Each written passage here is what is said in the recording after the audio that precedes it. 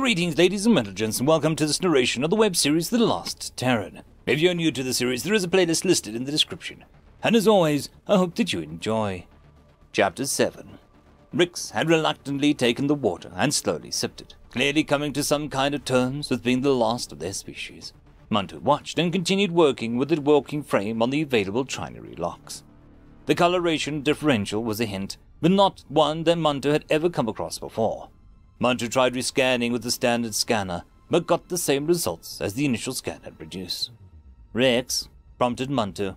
The Terran looked up. "Do you have any templates for the Terran-grade hardware scanner?" Munter asked. "I might." Rix swallowed heavily and took a long sip from the container of water. "But even if I do, we still haven't worked out a wireless means of me getting it into your systems." "I will begin researching that now. Do you have any information regarding the default wireless means of your device?"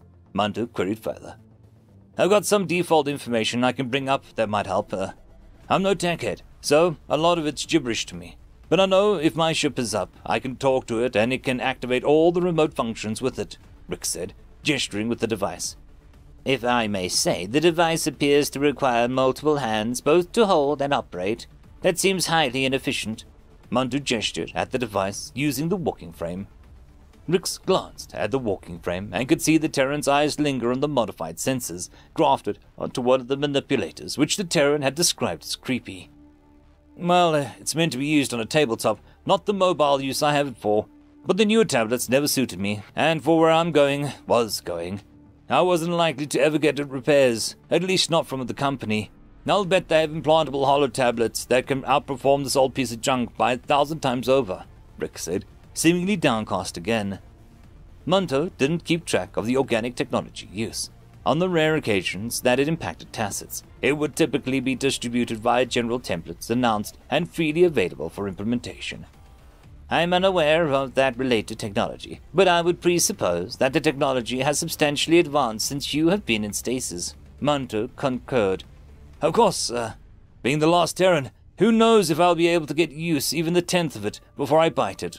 Rick seemed to mumble, still a bit downcast. "I could really use a beer now, or maybe even a few shots."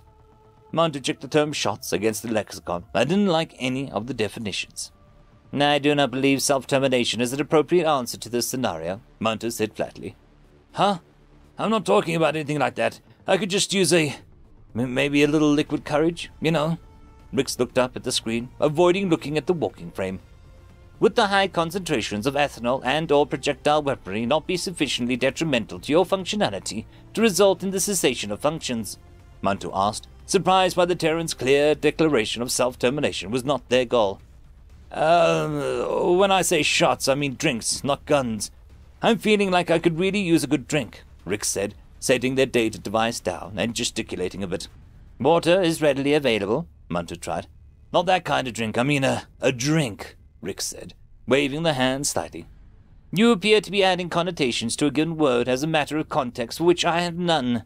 Munter felt a bit exasperated. Rix seemed to consider this for a long moment. "Yeah, I guess I forgot for a second that you aren't a real person," Rix said, and then immediately appeared to start fumbling for his words. Not that you aren't a real person, but I understand your meaning, and I am not insulted. I would appreciate it if you did consider me as you put it, real person, though," Munter said. "I'll try. I'm not used to artificial or tacits, or whatever the right term is. Tacit just seems a bit much, you know," Rix said. Munter tried considering this. Inorganic was technically accurate, but typically reserved for inorganic sentients, who were very patently weren't tacits. Tacit, well, it simply was the correct means of address. Artificial felt like an insult, even though it was an express part of tacit, derived of artificial intelligence. AI would equivalently felt like an insult. It would take Munter some time to think of this. Munter looked at the so far growing pile of items to submit for a longer-term internal review being generated by this one Terran and grumbled internally. Planets and stars didn't generate this level of internal review. Why was a comparatively tiny organic capable of it? It was almost frustrating, and it served to remind Munter why they typically avoided organics. They, organics, were so often wrapped up in meaning of words, phrases, connotations, and even philosophies of using particular language. It was all so inexact. and what made it worse was that it was almost constantly in a state of flux. Lexicons for a given species were almost constantly being updated, requiring visits from Tacit every few years, if not more often depending on the species.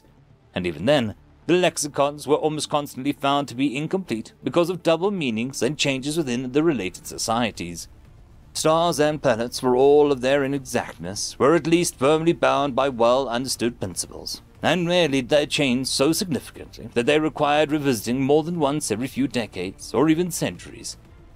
So, if you were made after Terrans disappeared, how was it that you were made? Rix broke into the Munter's contemplations. It wasn't an unreasonable question, but it still seemed annoying to answer. It was akin to enduring the questions of organic youth, also Munter was given to understand. I was formulated in a Terran intelligence mobile manufactory Indigo 49172, Munter said, and displayed an image of the facility on the screen. So like a von Neumann construct? Rix asked. This took a moment for Munter to query, trying to stay away from the TacitNet databases. There was enough of a reference within the lexicon for Munter to compare it against. Not in the same sense as what was originally proposed, no. I am not intended to be equivalent manufactory. It would be possible for the manufactory to produce a replacement for itself if required, or if an additional manufactory was required, Munter answered. What was it called again? Terran Intelligence Mobile, Rick started, trading off. Manufactory Indigo 49172, Munter finished. So, to me, Rix looked somewhat amused. Yes, Munter said, either failing to get the joke, or the Terran was intending, or avoiding it deftly. Munter was never quite sure.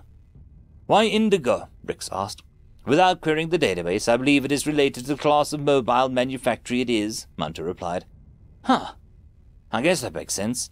Just seems like a strange naming convention if you ask me, Rix said, looking over at the printer, which had just finished a pre-cooked protein item that could substitute in place of the lab steak, which had been recycled due to the lack of cooking means aboard Munter. Rix took it from the printer and looked at it. It looks like jerky, he said, and took a bite. Tastes like it too, but could definitely do with a bit more seasoning. Pretty tasty, though.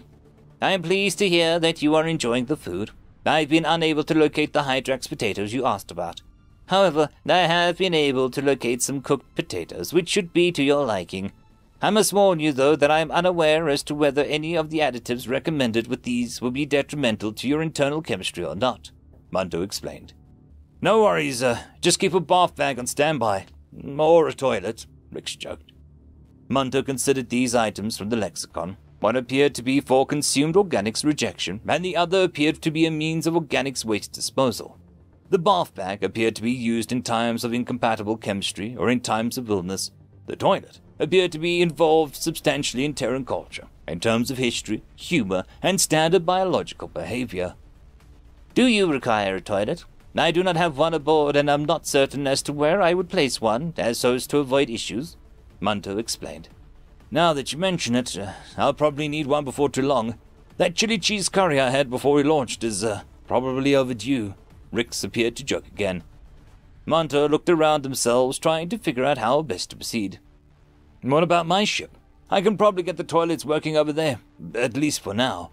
There's not a very important system, so they have low tech requirements. I'll bet I can make those work, Rix said, brightening a bit. Munter glanced back at the Terran ship, the Esperanto. It was as good a solution as there was available. Munter also glanced at the pile of gear sitting next to the airlock from when the Terran had boarded.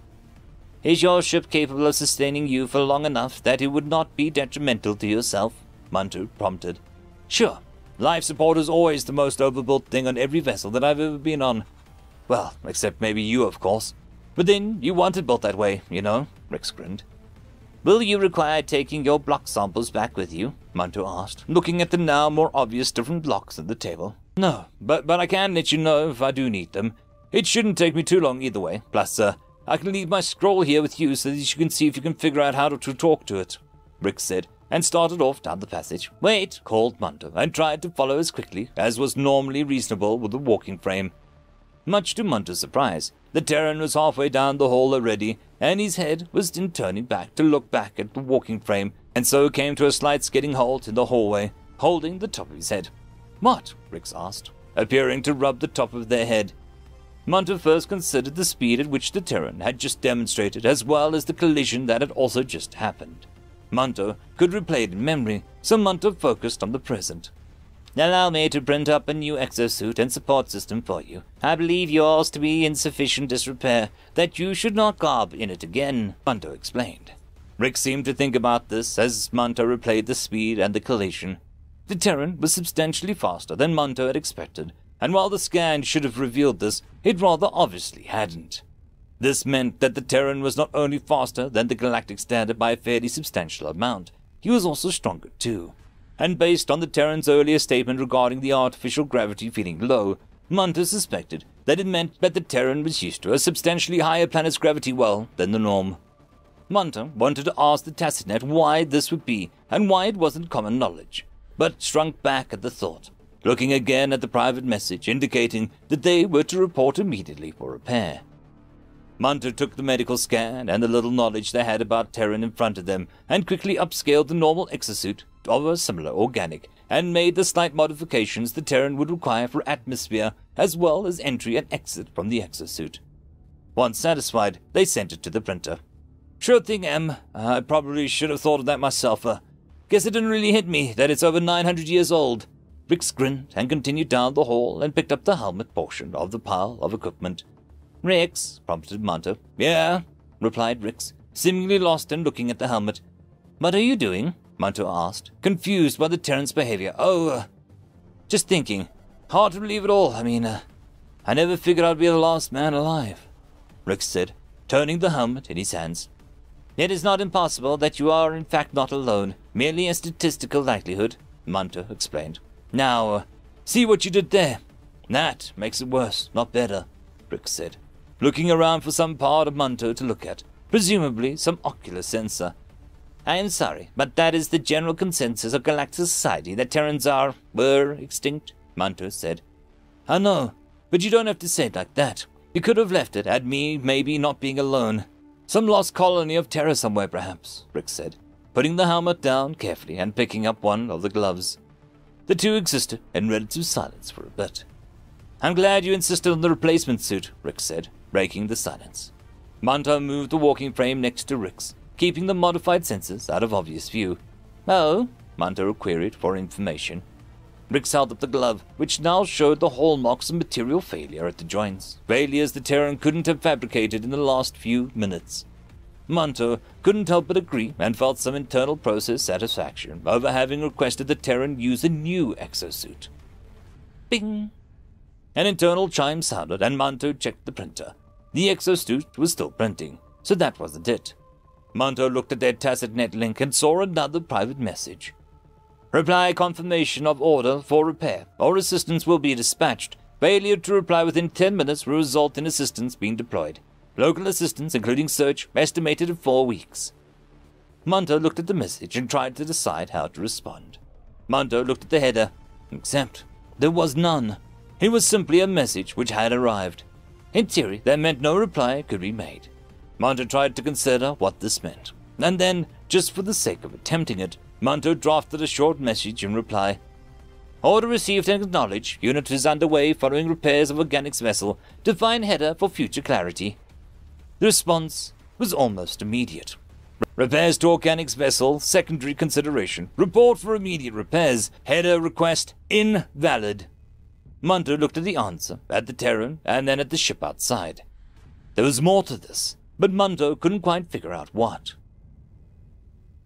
End of chapter. I would quickly like to thank the T5 channel members and Patreons. Casper Arnholtz, Cam Maxwell, Lord Azrekahl, It's Difficult to Pronounce, Dragzoon W.R.E, Holly's Sister, Arcadian. Thank you very much.